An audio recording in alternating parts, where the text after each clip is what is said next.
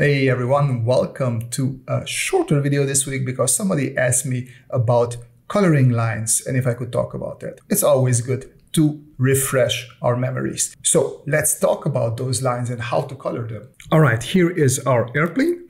As per usual, we have lines, we have an orange cockpit, and the actual colors. Orange cockpit is a clipping mask, and I want now to color the cockpit area here nice and orange, like a red tilt, just to make it pop a little bit more. Now, how do I color lines? That is the question. Of course, you could go over it, choose yourself a nice red, and then draw over it, but this is obviously not working. What we want to do is look for layer properties, and this, for example, it says lock. So these are different things that you can lock. What we want to lock is this one, and if I leave my mouse there for a second, it says lock transparent pixels. So lock transparent pixels, which when I push this, it means that all the pixels here on this layer are locked. So let me demonstrate that on a separate layer. So new drawing. So I'm just gonna draw this sort of box here like that. And now I'm going to lock the pixels. And if I choose a different color, see, I'm pushing, but nothing happens. But if I'm pushing above the pixels that already exist there, now I am drawing on these. And this will make your life quite a bit easier. So on this lines, I'm gonna lock it. I'm gonna just color pick this red, and I'm gonna push it a little bit more towards the dark and the fully saturated. And I'm going to zoom in a little bit because I don't want to draw over all the lines. I just want to draw over the lines of our little cockpit here. Something like that. And everything inside the cockpit is also supposed to be a bit more red. Actually, here I could go a bit even darker. So it's close to that black that we have there, but not quite. And see how it looks immediately a little bit more interesting, a little bit more lively. And you can do this with everything. Here is a quick face sketch from Pinterest, just because you guys know I cannot draw faces to save my life, so bear with me. But let's say he has a blue hat, and I want this blue hat to pop a bit more. So I'm going to come to this layer, which is the lines layer, lock it. I'm going to take a more harder brush so it's easier to color. I'm just going to pick this blue and then push the saturation up and the brightness down a little bit. And now I'm just going to see how this works. And it could be that it is a bit too light, in which case we push the brightness even lower. And you can even combine two if you want to, but I think this blue sort of is nice because it is a little bit blue, but it is also dark.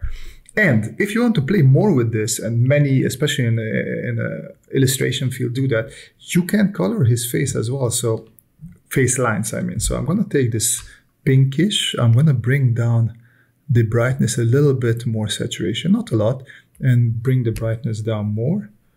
And then I'm just going to do these lines with this. And it already looks a little bit more natural. You can also come in here. You want to leave some of the darker lines, so the eyes for sure. Here maybe you can play with it. And then let's say you want to do the same. And this doesn't just work with lines, of course. Here you saw me, this color layer for me was locked as well. So if I lock it and I say, oh wait, I want to color this, whatever this is, with green. Now I don't have to worry. You see my brush going outside of the lines. But because I locked that layer, I do not have to worry about coloring outside at all. And then I can come in here and just add a couple of brighter strokes as well where I think that the light hits. And I can also move the light or the color, the value a little bit lower to the yellow, just so I have just a bit of color variation in there. It's always nice to have a bit of color variation. Like that, as you can see. And then again, what you could do is take the layer and take this green, bit brighter, not brighter, but more saturated and darker. And then we can change these lines, watch out, not everywhere, to a nice green as well. And as I said here, it's nicer to have a darker color, so I'm gonna go with a slightly darker green. So this is sort of how you can play with your line colorings. And also, so you see that this is not just valid for Photoshop. I used here Photoshop, but you can do the same thing in all sorts of drawing applications. Or at least I think all sorts, at least all the ones that are of importance. So here is me doing the same thing in Clip Studio and also Sketchbook. All right, here we have a little cube in Clip Studio. And as you can see, we have a lines layer and a color layer. And we have sort of almost the same as Photoshop. You can see it says lock transparent pixels and it even looks the same. So I'm going to press it. I'm going to choose a blue that is a little bit darker and more saturated, make my brush bigger and just fill it in. And as you can see, this already is quite a bit of change. All right, here we are in Sketchbook now. And as you can see, again, layer with the colors. Dog is crying in the background, and layer with the lines. And as you can see here also only two things, and one of them is the same sort of pixely looking lock that says lock transparency. We're gonna press it, and I am going to take a hard brush, sample some of this green, and maybe push it a bit more darker and saturated, and make the brush bigger.